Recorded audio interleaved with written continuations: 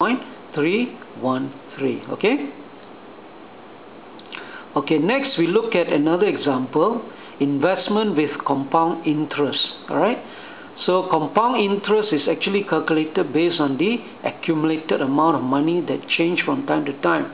So the formula is given by S equals to P times 1 plus R over K to the power nk, where S is the accumulated amount, P is the principal amount, R is the interest rate, K represents the number of times the interest is compounded a year, and N represents the number of years. Okay, let's look at an example here.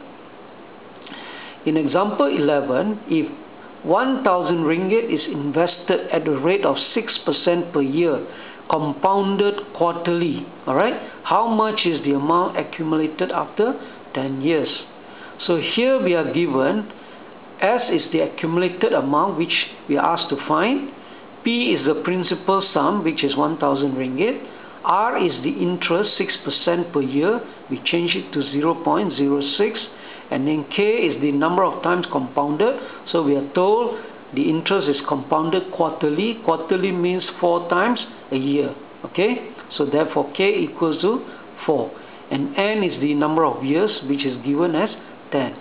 So from here, using the formula S equals to P bracket 1 plus R over K to the power nk, so substitute P with 1,000, 1 plus R is 0.06 over K, K is 4, and then to the power N, N is 10, K is 4. Alright, so from here 0.06 divided by 4 will give us 0.015 plus 1, so we will get 1.015 to the power 40. Alright, so using the calculator, 1.015 to the power 40 will give us 1.81402 times 1000. The answer is 1814.02. So that is how we calculate the compound interest and the accumulated amount. Alright.